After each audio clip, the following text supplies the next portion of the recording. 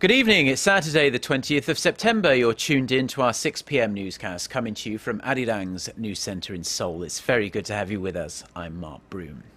And we start with the first day of action at the Incheon Asian Games, and so far so good for South Korea. Wushu player Lee Ha-sung won the country's first gold medal earlier today, competing in the final at Ganghwa Dolmens Gymnasium.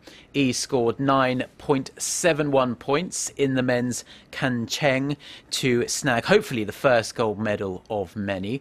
South Korea also picked up 2 silver medals in pistol shooting.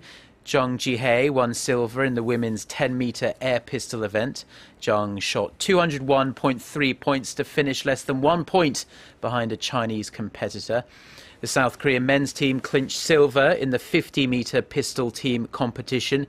Jin Jong-oh, Dae-myung and Choi Young-rae combined for 1,670 points to claim second place behind China.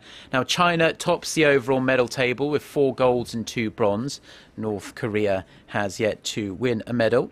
And in fact, we're just hearing that South Korea has won gold in the team dressage equestrian event, bringing South Korea's golds now to 2. And we'll bring you more details on that in our next newscast.